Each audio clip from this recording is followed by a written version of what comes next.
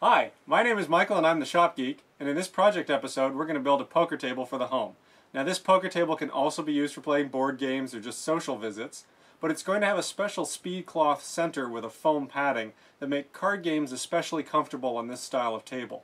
Now those of you that have been watching poker on TV, you'll notice this is going to be a round table, or octagonal table rather, not a long table. Those long tables require a center dealer, and they're not designed for home games.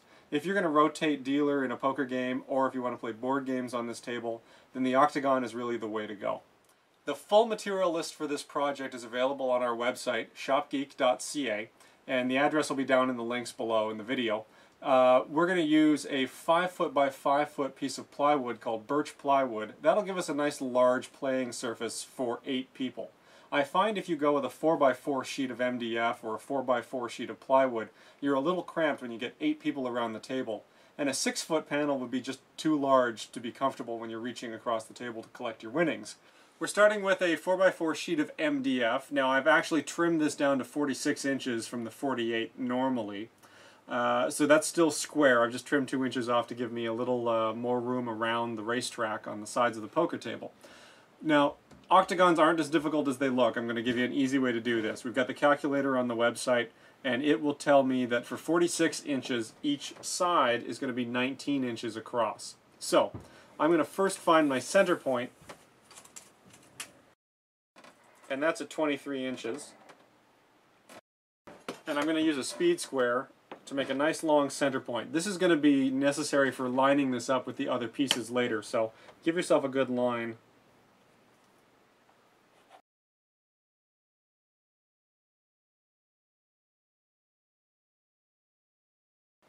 Now from there, I'm going to take 19 divided by 2, which is going to be 9.5 inches. I'm going to put my measuring tape down. I'm going to measure 9.5 out this way, and 9.5 out this way.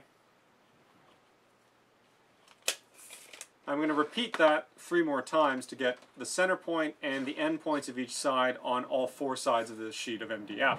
All I need to do is connect the end points to give me my 45-degree angle, and now I can cut out my octagon. You can see on this particular sheet we've gone ahead and done that.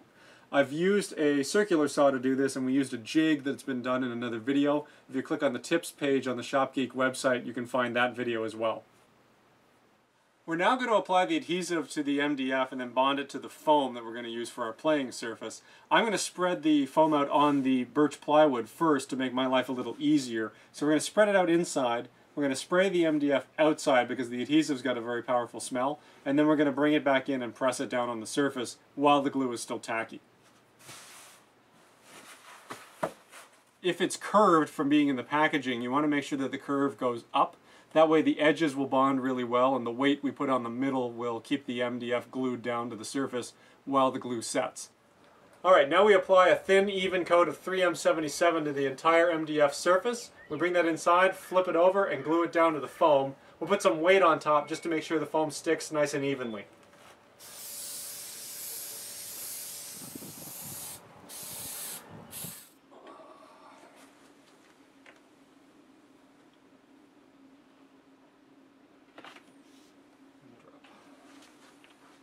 The glue's had plenty of time to dry. You can see the bricks that we used to weigh down the MDF.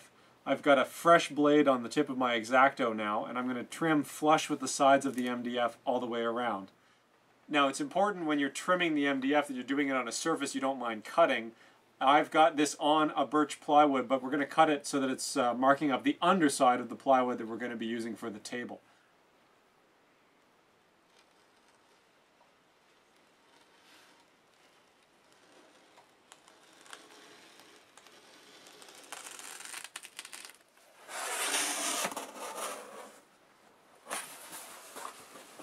This trim piece will stop the foam edges from getting crushed down when we tighten the speed cloth over top.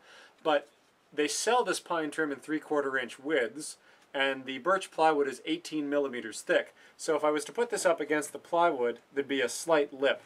I'm going to rough cut these to length for my sides, and then we're going to shave them down to the right height with the router table. Trimmer on an octagon would normally require 22.5 degree cuts. We're going to cheat a little. I'm using a miter box that only has 45 degrees and 90 degrees, but I can use the 45s to trim out this octagon. I've cut one piece with a 45 at each end that matches the line of the octagon on this side. So you can see that fits in perfectly now here. And I'm going to do that on 4 of these sides, so the cross and opposite from this piece. Then to fill in the remaining sides, I'm going to cut another 45-degree angle.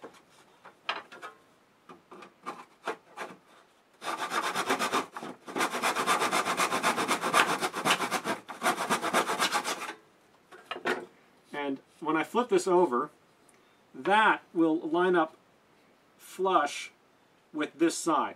So I've avoided having to cut that 22.5 degree, but I'm still getting a solid corner all the way around my octagon.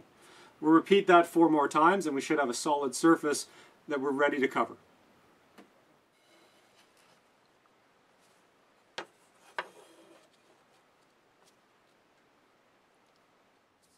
To attach these sides, I'm going to run a bead of wood glue along the bottom edge, only on the MDF, not on the foam, and then I'm using a pin nailer on a compressor to attach that. If you're using one of these, make sure you're using eye protection and ear protection because these can get loud.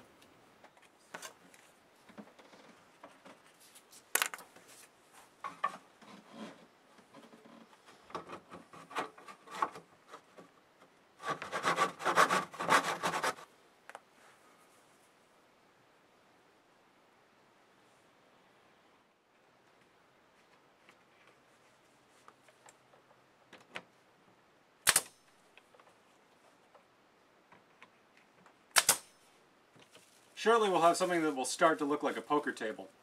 We've flipped one of the birch plywood pieces good side up and vacuumed the surface and then brushed it with a cloth. Make sure there's no sawdust or loose bits of wood anywhere on this because you're going to lay out your speed cloth on top of this, and then we'll put the upper sheet on top and start stapling.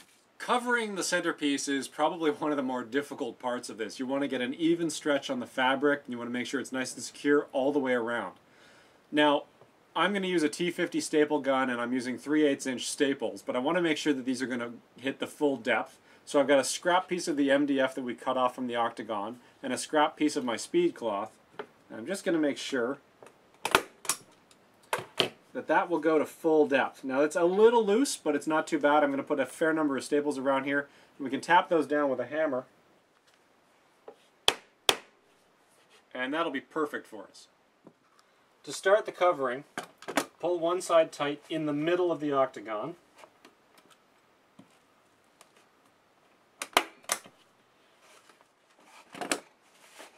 And then go to the opposite side. And make sure that your speed cloth is nice and snug.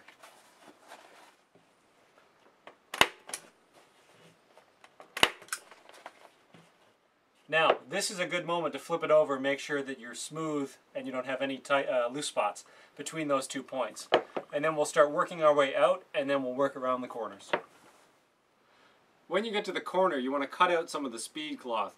I find 2 layers is fine, but if you fold it like this, you'll end up with 3 layers and some funny folds that just get in the way.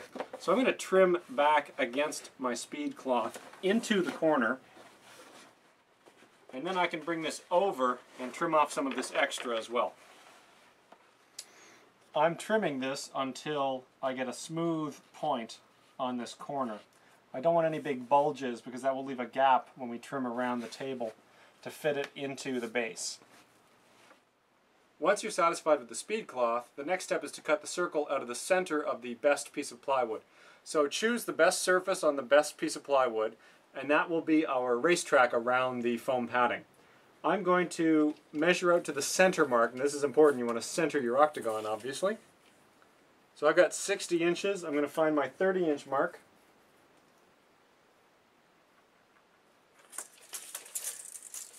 And using pencil, I'm going to draw out a light center line. Now repeat that for all 4 sides.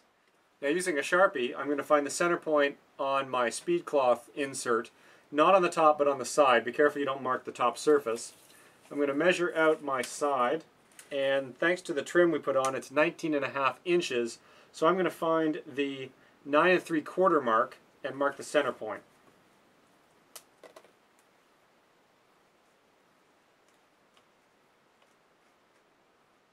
Now I'm going to repeat that on 4 sides, and then my center point on the main board will match up with the center points on the center octagon.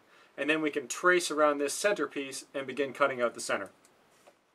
Once you've traced the octagon, it has to go in exactly the same position every time, so it has to face the same way. I've marked a small triangle on this side and on this piece of the wood, so I know that my octagon is always going back in that position. So from this point forward, you can't turn it around or twist it, so get it in this position that you like and stick with it.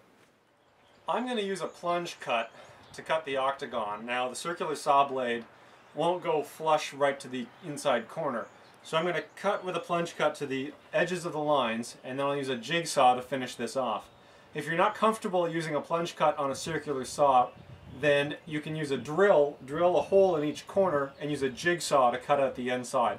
That's a simpler, safer method, although the plunge cut with the circular saw will give you a cleaner edge.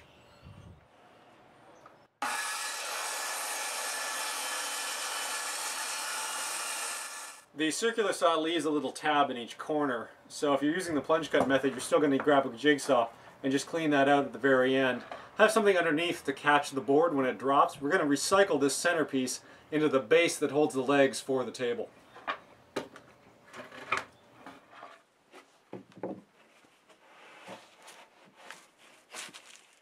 Now do your dry fit, make sure it's snug, and you're going to sand it slightly as we finish that off. But once you're satisfied with that fit, this centerpiece goes away and we won't see it again until we're finished all the rest of the table. Using the handy octagon calculator, I know that for a 60-inch wide piece of plywood, my sides should be 24 7/8 inches. Roughly, it's 24.85 inches. So from the center mark, I'm going to measure 12 7/16 in each direction, and that'll be the length of my side. When the lines are marked, square up your 2 sheets of 5x5 plywood as perfectly as you can. We're going to cut them together when we cut the corners off. That way you have a nice smooth angle on each corner. I'm going to tack the sheets together with a few brads from my brad gun just to stop it from shifting while I'm cutting. Now I'm not going to put any brads through the actual ring or the table itself. I'm only going to put it through the waist sections. I'm just going to put a few in each corner, and then we'll be able to take this outside and cut the wood off.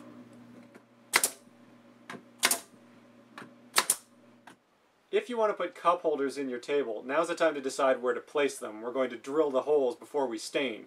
I'm going to be placing these 3.5 inches in from the corner and 3.5 inches up, and that will roughly center these for me in my rail. Now, when you select the hole saw, make sure you pick one that's just slightly bigger than the bottom, but not so big that the upper lip is going to fall right through the table.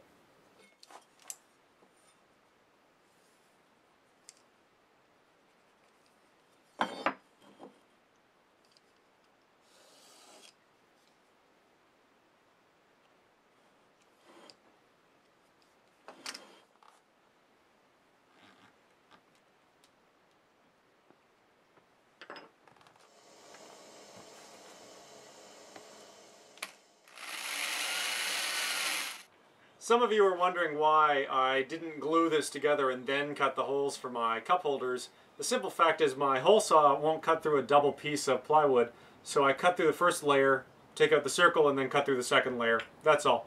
If your hole saw is deep enough, glue yours together first and then cut the holes, absolutely. I'm going to trim off the corners next, and then we'll tidy this up and get ready to glue. When you're ready to glue the 2 pieces together, run a bead of the carpenter's glue along the inside edge and the outside edge, and then put a zigzag in between.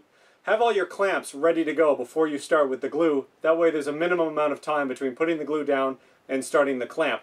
You don't want to give this any time to form a skin over top of the glue, otherwise the wood won't bond.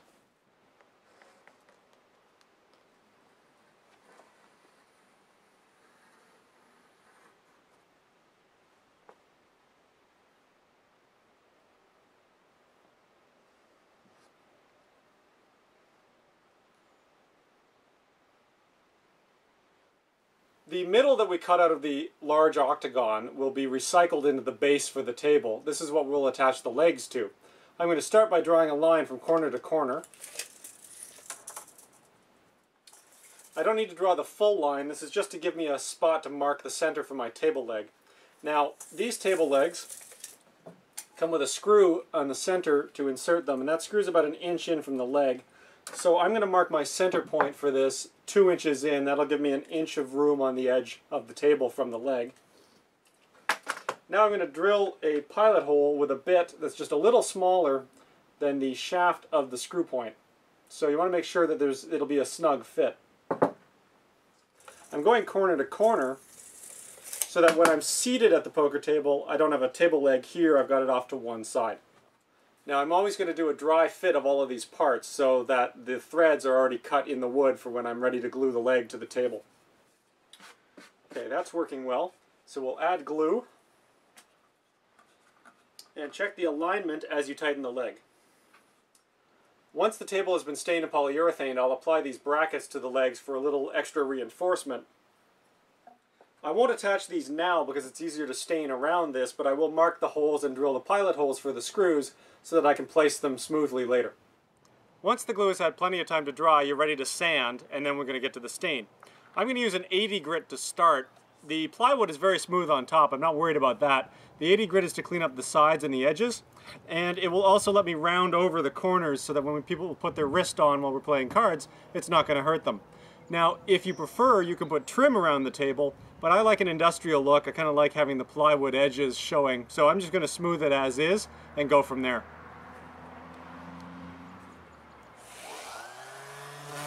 When you've sanded the surface as smooth as you want it, use a damp rag to clean off any dust that's left. This will do two things. The water will loosen up the pores of the wood, allowing the stain to soak in, and it will get all the dust that's remaining right off the surface. When you open your stain, give it a good stir. You don't want to shake it because you'll get bubbles in the finish. Now, this particular one is Minwax, and it says to put it on, leave for 15 minutes, and then take off any excess stain with a rag. And I'm just going to use the same one I did for dusting. Follow any instructions on your stain, though, so that you're doing the right thing.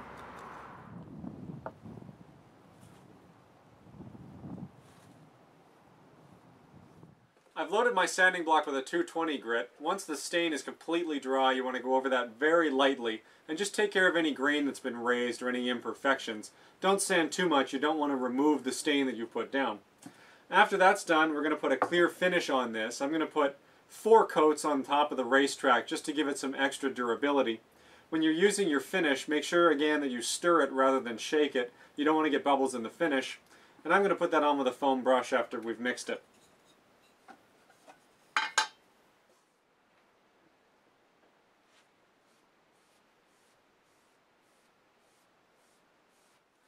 In order to attach the base to the table, I'm going to use screws. I don't want to glue this so that I can take the two pieces apart if I ever want to move this table from house to house. I'm using number 10 wood screws along with small washers that'll stop this from countersinking all the way into the plywood. I'm going to drill pilot holes everywhere I want to put a screw using a 9/64 drill bit.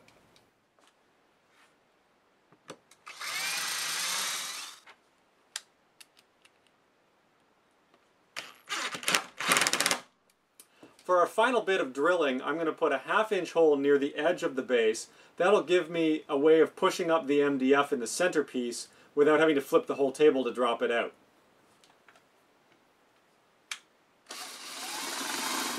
You want to dry fit your cup holders, make sure they fit in the holes that you've cut. Perfect. And now I'm going to attach these with just regular white glue. I'm going to run a bead of this around the outer rim and then drop this in place.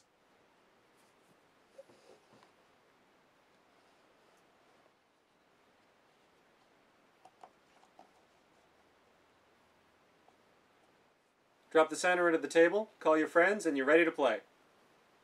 Are you in?